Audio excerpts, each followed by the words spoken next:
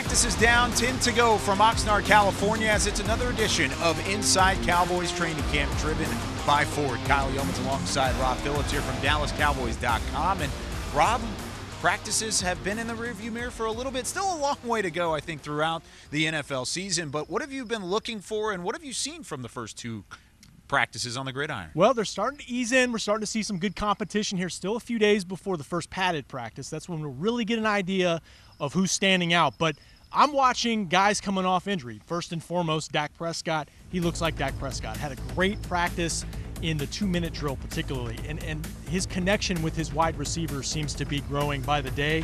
Also, you're always looking for the young guys and how they're standing out. First-round pick Micah Parsons, there's a lot on his plate. They're asking him to be an off-the-ball linebacker, asking him to rush the passer. He's doing both pretty well. Dan Quinn even said, we might have challenged Micah a little bit too much in the first practice, dialed it back a little bit. We'll see how his workload continues for the rest of the training camp. But Randy Gregory has been definitely turning some heads early on, really catching the eye of not only the coaching staff, but as really everybody around. What has he done that's been so special? Well, the first thing you notice is his pass rush ability. He has rare pass rush ability. And look, he's missed a lot of games in his career, but we've seen that over the years when he's played.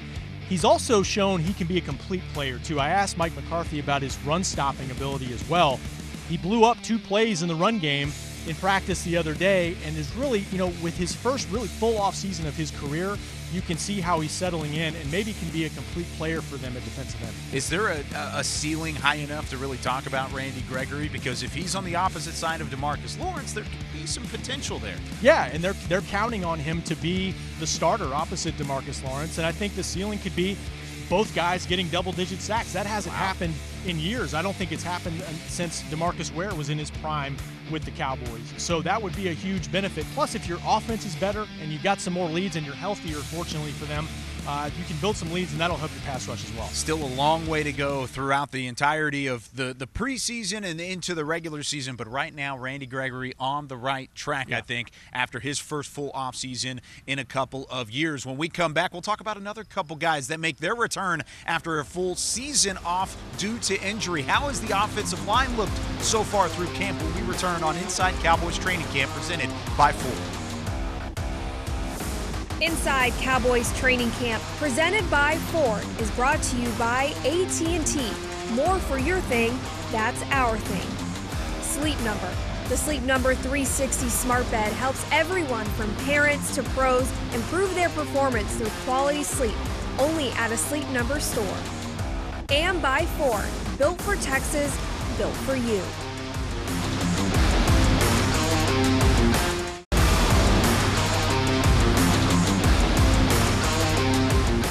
This segment is brought to you by Academy Sports and Outdoors, official sporting goods retailer of the Dallas Cowboys.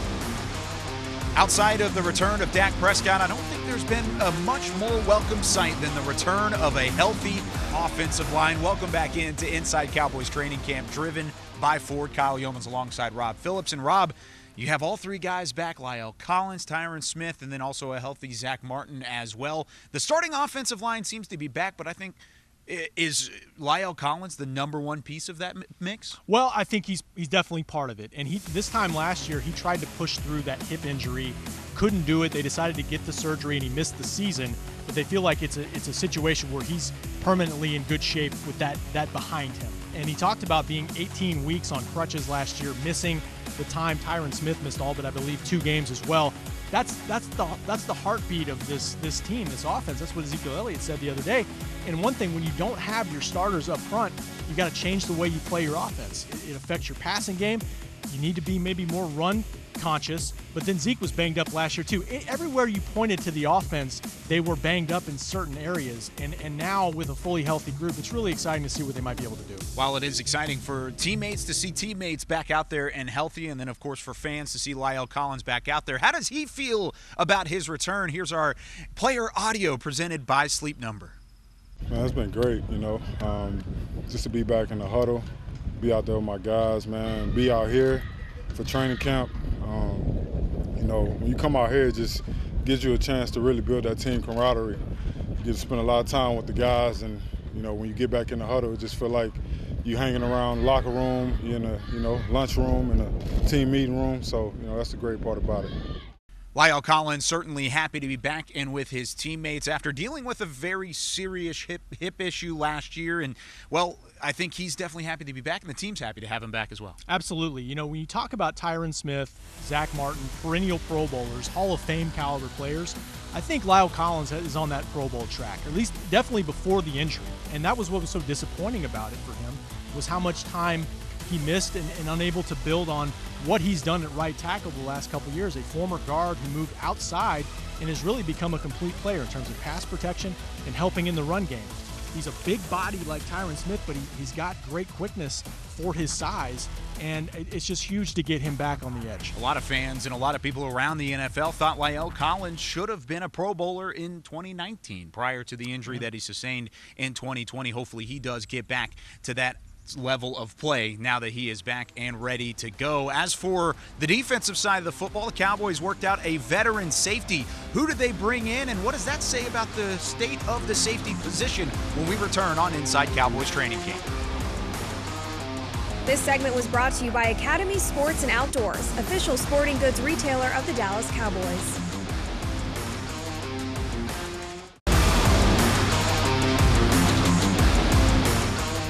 Final segment of Inside Cowboys Training Camp, driven by Ford. Alongside Rob Phillips, I'm Kyle Youmans. And Rob, the safety spot certainly a question mark in 2020. They're trying to rectify that a little bit here this season, but they've also brought in Malik Hooker for a workout, or at least entertain the factor. What does that say right now about the safety spot? Well, fans might say it's been a question mark since Darren Woodson retired in 2004. They've had some good players at the safety position since then, but they're looking for permanent contributors there. And I wouldn't say it's a spot of concern right now, but they're looking for competition at that position.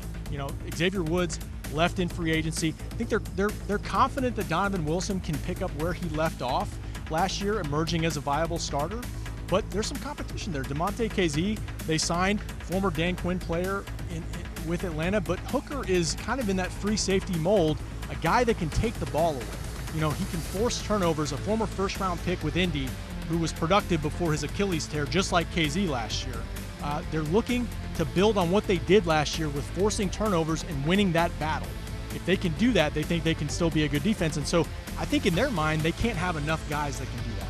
Outside of maybe the starting two safeties, you mentioned Donovan Wilson, DeMonte KZ, is depth an issue there? Is that one of the other reasons why they're at least entertaining outside options at the safety spot? Well, you could say depth, and you could just say looking for as many playmakers as you can. And I don't think it hurts to bring in a Malik Hooker, just like they did with DeMonte KZ, signing him in March and saying, you're coming off an injury, let's see where you are. And they felt good about KZ in the spring. They did visit with Hooker back then. And if he's signed, then clearly they feel good about where he is physically. And again, it's another guy who can come in and try to make plays on defense and add to what they're building in the front seven with the defensive line and the linebacker group. Hooker, a former first-round pick throughout his career, but is safety the biggest concern, the biggest question mark, I think, on this roster right now, or is there another spot that could potentially be added to? Well, I think it's one of the positions where I don't know if you have in pen listed the starters there. I think there's some spots up for grabs potentially at the safety position. You could say that about a couple other spots on defense. Those we talked about offensive line earlier. Some of those backup positions I think are up for grabs. Yeah, I think safety's a spot where there's competition to be had over the 4 preseason games. Stephen Jones loves saying it. Roster acquisition is a 365-day job throughout the entirety of an NFL year. He's Rob Phillips. I'm Kyle Youmans. That'll do it for this edition of Inside Cowboys Training Camp, presented by Ford. We'll see you next time from Oxnard. Inside Cowboys Training Camp, presented by Ford, was brought to you by AT&T. More for your thing, that's our thing. Sleep Number. The Sleep Number 360 smart bed helps everyone from parents to pros improve their performance through quality sleep. Only at a Sleep Number store. And by Ford. Built for Texas, built for you.